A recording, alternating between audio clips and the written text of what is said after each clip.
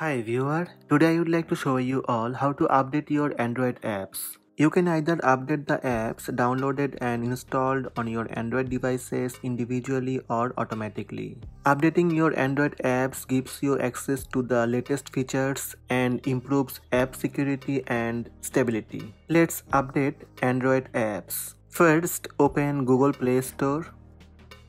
Tap your profile icon on top right.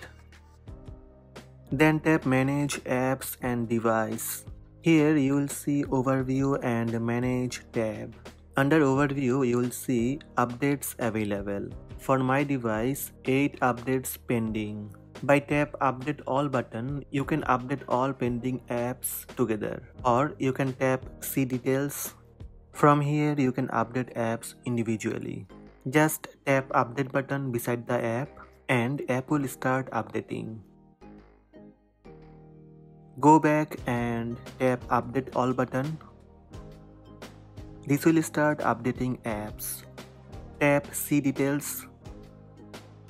It will take some time to update your all apps.